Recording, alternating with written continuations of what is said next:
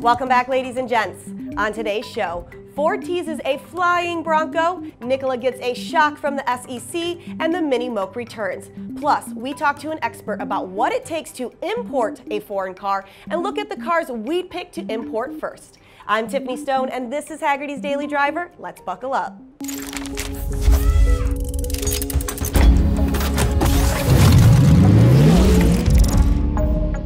If you like the new Bronco but wish it were part airplane, you might be in luck. Ford posted this photo of a test mule flying high above terra firma, all but confirming plans to give their new SUV some Raptor DNA. Hagerty spy photographers have seen a similar truck before, sporting beefier tires and a taller ride than other Bronco test mules. And as with the Raptor before it, Ford is making sure its newest off-roader can handle the abuse. It looks like the front lower control arms on this flying horse are bigger than those on the regular Bronco. The existence of this truck should be surprising to no one. First, the full-size Raptor has been a money-printing machine for Ford. Second, the Ranger Raptor has the whole internet hungry for a buy it now button. And lastly, some of the original Bronco's credibility came from its success in various off-road races. Come on, guys. Ford would be so stupid not to sell a Baja-ready Bronco, especially when that's something Jeep doesn't currently offer. So, will it be called the Bronco Raptor? Maybe not. Ford recently submitted a patent application for the name Warthog. What do you guys think about that name? Let us know in the comments down below. Speaking of high flyers, the stock price of electric truck company Nikola surged last week after GM announced they were buying a $2 billion stake in the startup. Nikola is known for its promises to revolutionize the semi-truck industry by using electricity or hydrogen instead of diesel fuel.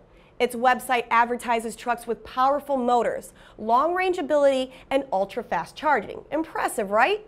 Well, this week their sales are losing a bit of air. On September 10th, 2 days after the GM announcement, short seller Hindenburg Research published a scathing report saying Nikola landed the GM deal from, quote, an ocean of lies. Hindenburg said they have extensive evidence to support their claims and have never seen this level of deception at a public company of this size. One of the most interesting things brought to light involved this video of Nikola 1 driving down a 2-lane road. It's a truck driving down the road. What's the big deal? Well, it's not really driving per se. A former Nikola employee allegedly told Hindenburg that this truck was not moving under its own power. It was just rolling down a hill in neutral. That's a pretty big claim and... oh, well that's awkward. Good thing tractor trailers never have to go uphill. Nikola has denied the rest of Hindenburg's accusations, but this whole thing has made so much noise that the SEC and the Department of Justice are looking into it. And if you're a publicly traded company, or any company, that's a bad thing. This is the business equivalent of being called into the principal's office to find your parents already sitting there. Yikes. On the opposite side of the serious coin, ever seen one of these? It's a Mini Moke. Maybe you saw one zipping around a beach town and thought, oh, how adorable. Someone built a Willys Jeep golf cart for $50. But these were originally designed to be used in the military. Thinking it looks a little bit low to the ground compared to a Jeep? Well, you're right. The ground clearance and small wheels were problematic in rough terrain, and the Moke was discharged and sent back to civilian life. But hey, I don't want to get stuck in the past. They've been very popular transportation in the Caribbean and other sunny places, but now Moke International wants to expand their reach. They're now on sale in the UK for around $23,000. It has a roll cage, but no windows or doors, so secure your phone and body before you take off. There's a 1-liter gas engine under the cute little hood, making 68 horsepower. That will get this open-aired picnic basket to 68 miles per hour, which I would totally do, even if it would give my mom a heart attack. Sorry, Mom. Good news, though. You can apparently order an electric-powered Moke in the US now, but the gas-powered one won't be here until 2021. Coming up on Open Diffs, have you ever wanted to import a car but don't know how to do it? Or even what you're allowed to bring in? Well, you're in luck.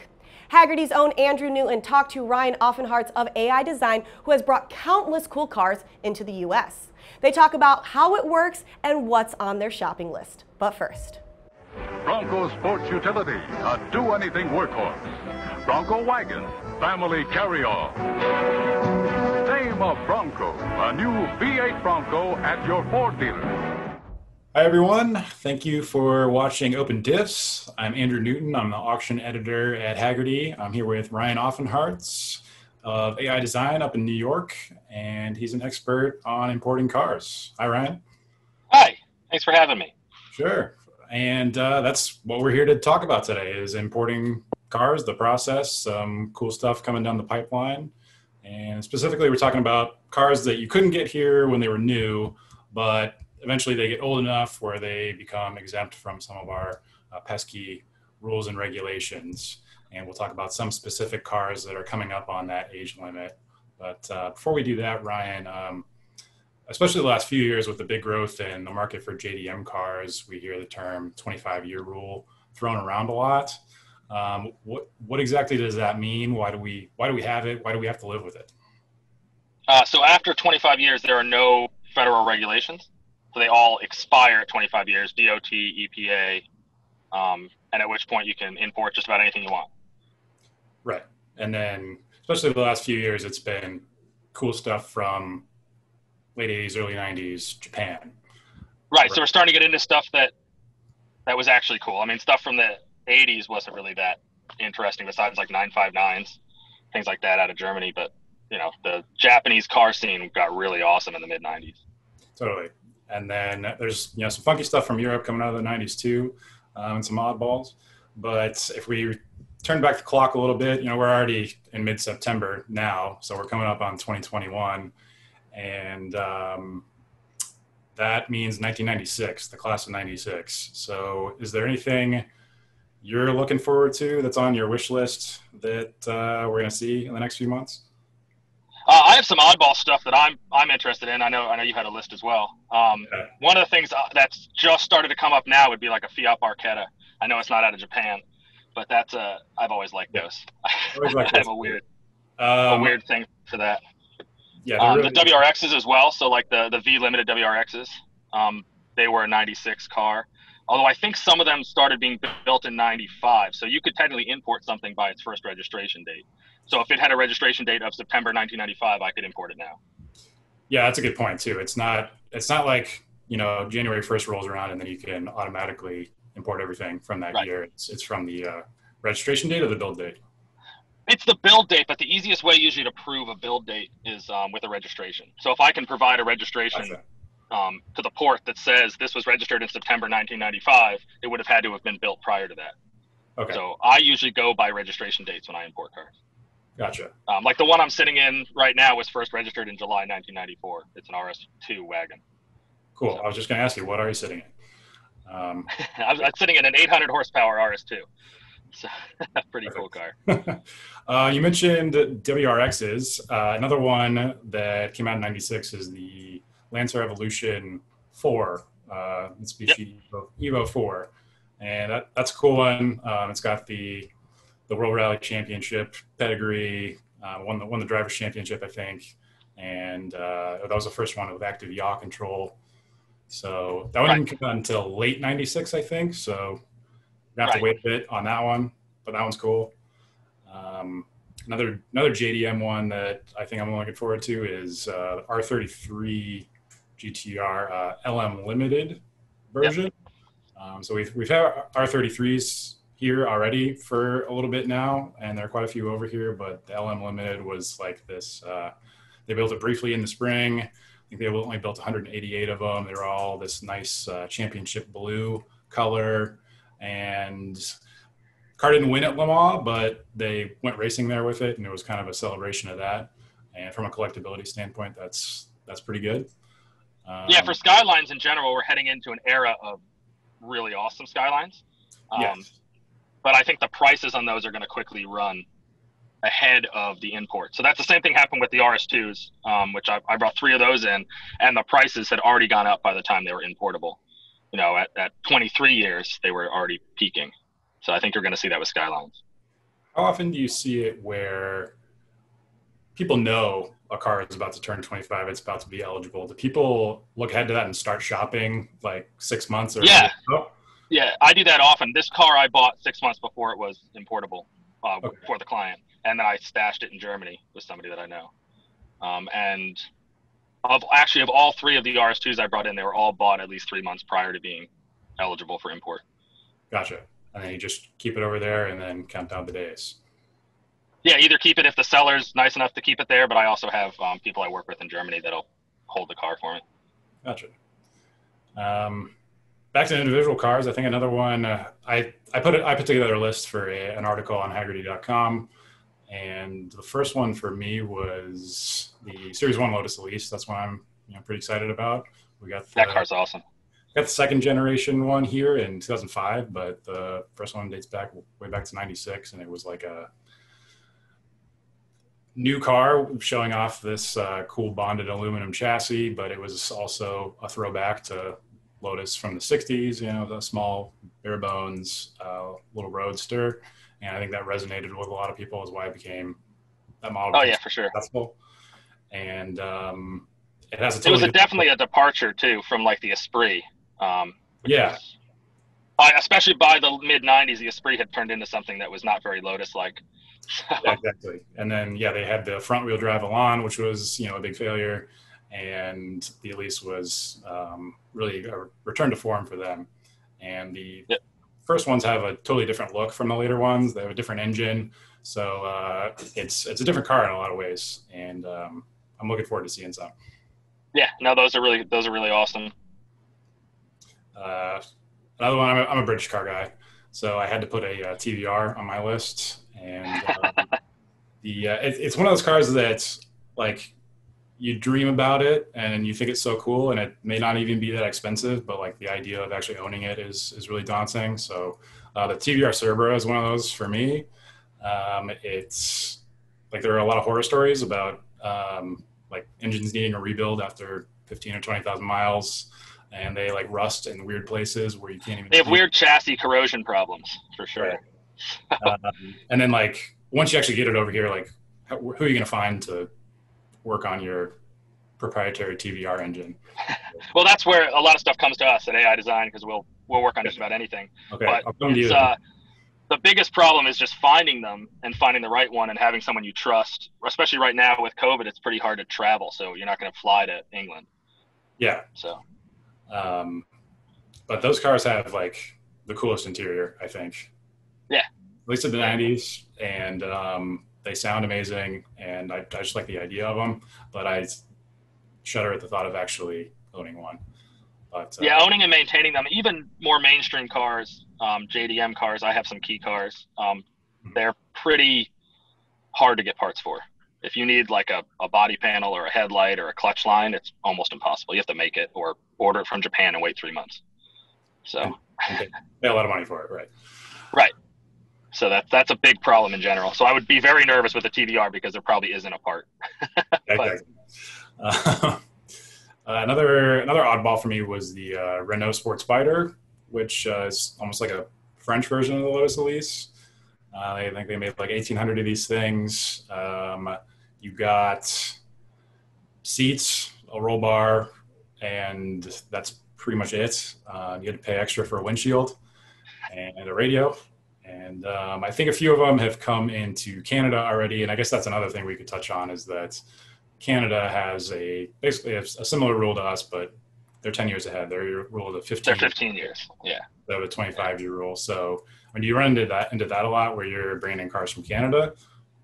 I don't myself, but I do know some cars that have gone through Canada. The car I'm sitting next to came from Canada first, and it's actually a gray market car that got federalized. So it's a RS4 Avant, a 2001.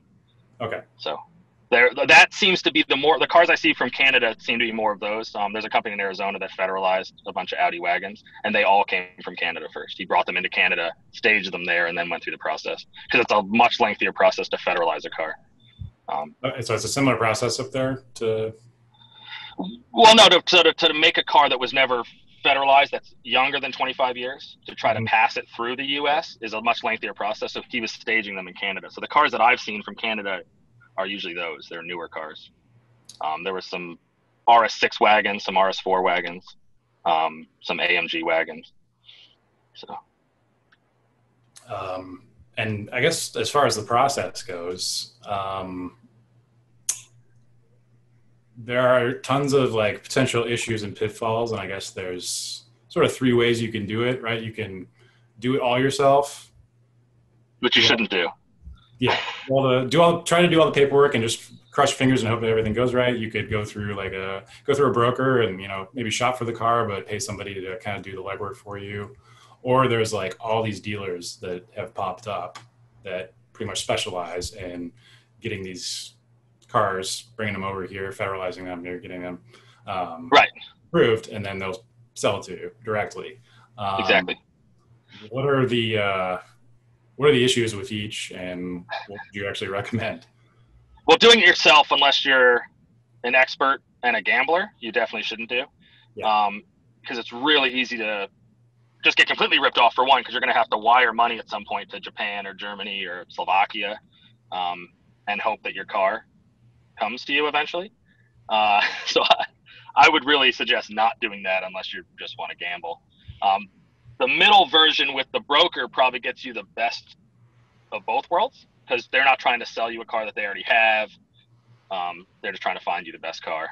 Or if you find one, they can help you secure it, keep it secure, pay for it securely, do all that. And then on the dealer side, it's the easiest process. The car's just going to show up at your house, but you're probably buying something that's already been imported, that they already picked, that they're making money on.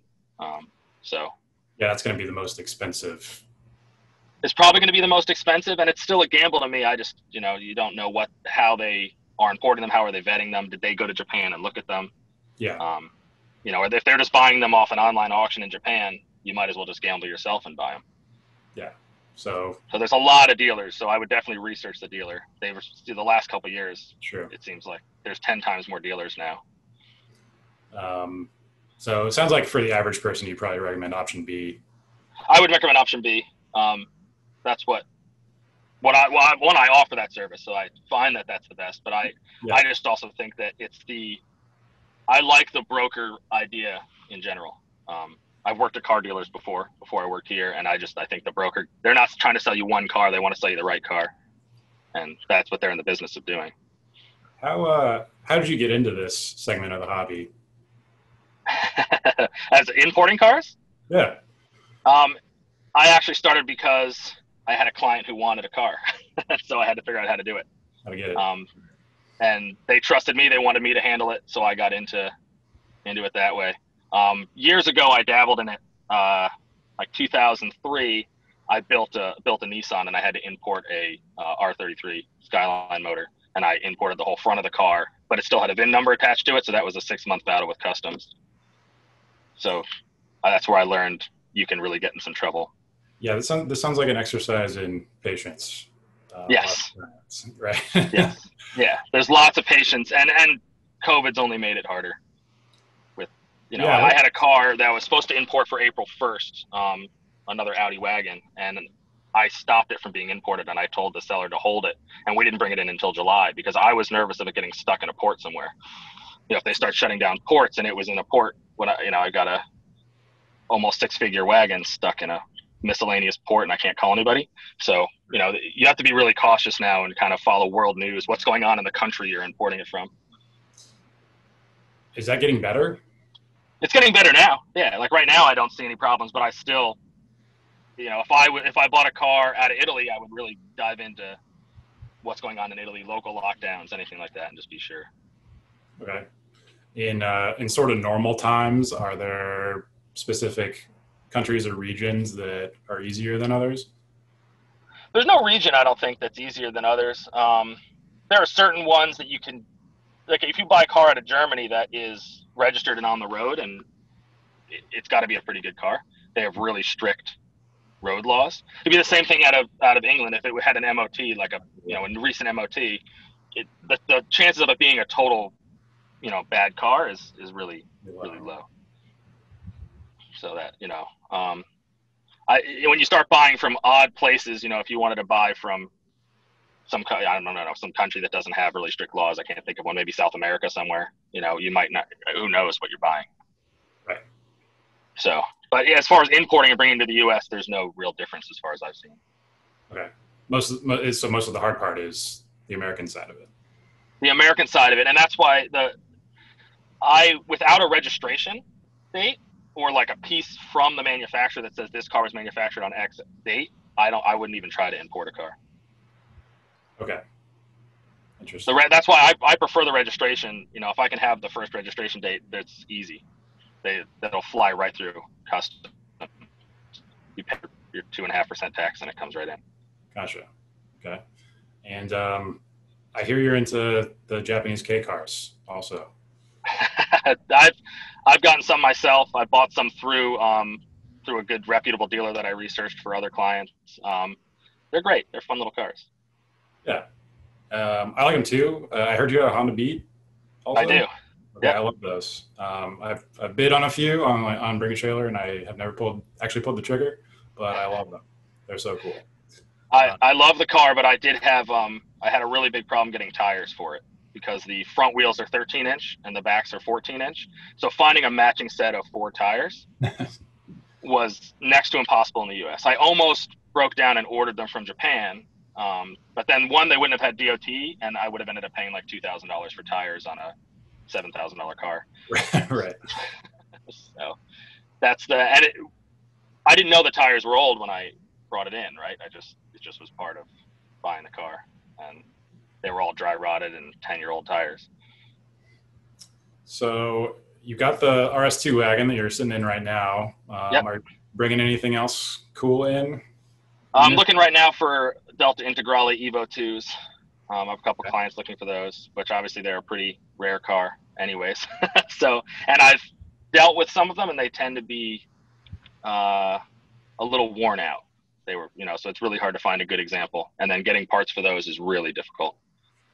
Sure, so, believe it. But that's what's currently on my docket. And then for next year, starting in the summer, I'm going to be looking for S6 Plus Avants, the last of the C4 chassis wagons. So the V8 manual. Awesome. In the Plus trim, which we never had. Cool. Well, yeah, thanks for talking with us, Ryan. Sure, anytime. Thanks for having me. Thanks for watching.